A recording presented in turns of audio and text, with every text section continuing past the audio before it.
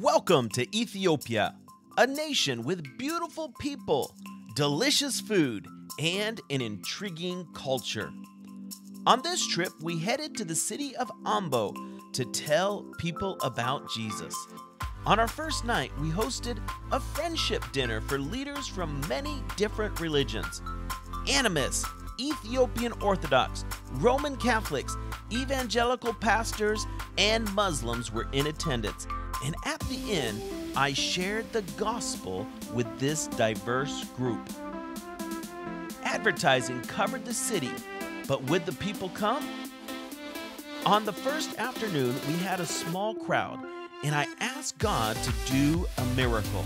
There was a crippled woman who came for prayer.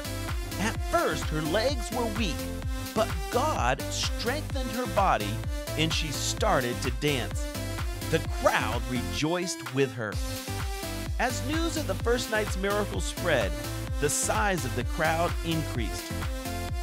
Jesus touched the people, and each night we witnessed many miracles.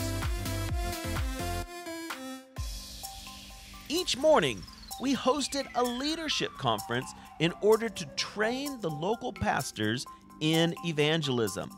By putting tools in the hands of the pastors, we can prepare them to follow up on new believers. I preached a crystal clear salvation message, and when I asked the people to raise their hands if they wanted Jesus to forgive their sins, thousands responded. I rejoice because every one of these souls will now be with us in heaven. Every one of these people are precious in the eyes of God. All of heaven rejoices when one sinner repents. By the final day of the crusade, great joy filled the city of Ambo. Thank you for helping us tell people about Jesus.